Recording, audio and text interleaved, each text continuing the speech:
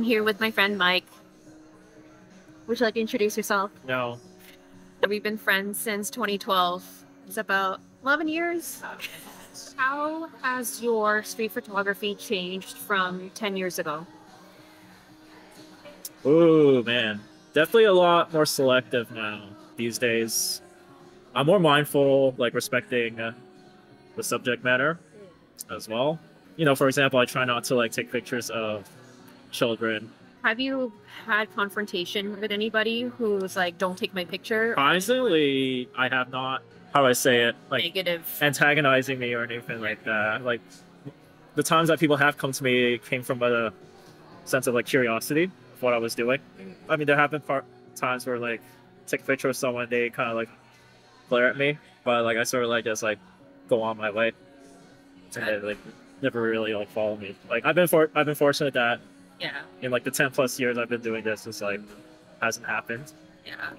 So I want to know, because like as city dwellers, we walk really fast. And I wonder, when you are taking photos, do you slow down your pace? Does your pace change when you're like? I still think as quick, but once I'm in that sort of like environment where something may happen, then yeah, I definitely would slow down physically. Right. So, yeah, but I still be like thinking on my mind, like, you know, what's the opportunity? To try to think like 5 steps ahead before you even think about pressing the shutter. You were talking about how you react quicker when you are maybe taking photos at a longer focal length. Talk me through that again, because you said that you're not necessarily anticipating your subject when you have a longer focal length. You're just faster at taking the picture. So it doesn't matter if I'm shooting like 35 mil, 50 mil, or 85 mil. How I anticipate potential moments coming my way is still the same. It's just a case of like pressing the shutter 1 or 2 seconds faster. Do you have a lot of moments when you feel so disappointed, or when you miss a shot? Or do you get over that really quickly? Do you sometimes never get over it? I get over it because nothing is guaranteed. That's something I came to accept very early on with street photography, because everything happens so quick. You know, I'd be very happy with like a 10% success rate. And then, you know, there'll be days where you have nothing at all. You know, that's perfectly fine. That's why it's like I always treat the approach of like just walking around the city to be like the main thing I like to do, and the picture taking is the bonus. So you're not so hard on yourself. Yeah. Right. It's like, hey, you didn't find any keepers, but hey, you still got to go outside and walk around for a bit, right? That's a good approach. That's a good attitude to have, I think. Like, because if you're always holding on to the fact that you missed off on something, you're going to be hung up on that, and you're not going to be focusing on what you knew could be out there. Yeah. In that moment that you're feeling disappointed, you're already distracted from the next potential opportunity that comes in your way that can come like split seconds after. So, how has street photography influenced or shaped other parts of your life?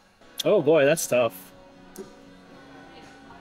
How has street photography made you better in other ways? Empathy in others, definitely like seeing from my point of view of like what other people are dealing with.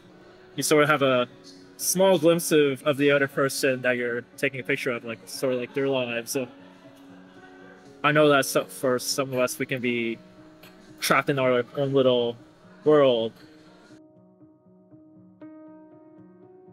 He is a proud owner of a Fujifilm X-Pro3. That's the only reason why I'm friends with him.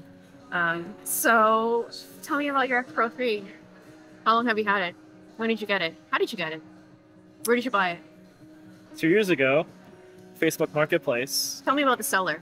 He is a wedding photographer. He mostly shoots Canon, but he had this as a fun toy to shoot around with.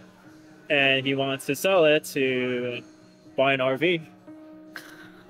Did he sell it with a lens? With the 2 lenses, the 23 and the 45, both f2. Okay. It's funny because it was like around what, 3,000, and he was okay with me like e-transferring it, but so like I e-transfer, but because it's like a large sum of money, it took time for the thing So you're just awkwardly standing there. I was just chilling with him, and like after half an hour, it finally went through. It was like, you know. So I'm curious. At that point, like, were you nervous about whether it may be a lemon? That's a lot of money for something that's used that there's probably no refund policy. Before I met him, I knew he mentioned that he did like wedding photography and whatnot, and like I saw his portfolio and whatnot, and like, you know, it was pretty good. So I was like, considering that he was like a fellow photographer, like he knows his stuff, like I had confidence that like he would take care of his equipment pretty well. At the time he was selling it only had like 2,000 actuations in the shutter. So it's been 2 years. How do you feel about it today? In terms of like handling it, definitely like helps a lot as a street photographer. Yeah. Everything is light, and you know, be more focused with like taking photos. So the back screen doesn't work anymore, right? It does kind of work, but you have to like open it up to a certain point. You don't want to like stretch out too much, or else the screen goes blank. But everything else works fine. Like using the viewfinder, the electronic viewfinder, perfectly fine as well, right? So. Do you have any desire to collect more Fuji lenses or Fuji bodies? Yeah, there's like a lens. I know what you're thinking. Format? No. Like there's like maybe like 1 or 2 lenses that would be nice to have and whatnot. But for me, I'm past the whole, at least for now, gear acquisition syndrome. Like if I wanted to get another body, it would probably be something around this size, especially as a street photographer. Like, well, thank you very much. Like, is there anything you'd like to say before we end this vlog? I'm just a guy. With a Fuji. Yes. X-Pro3. Thank you so much for watching that, and I will see you in the next one.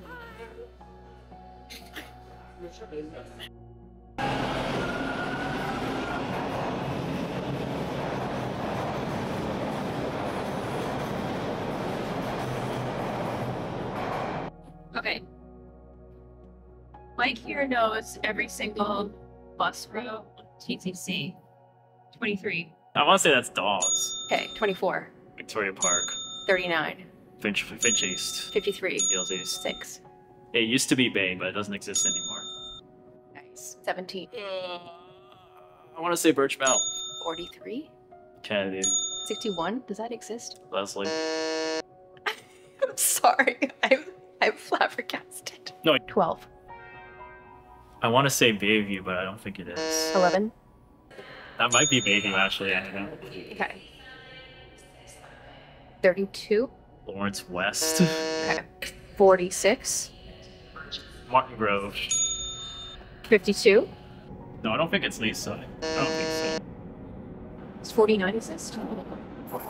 It might be Junction.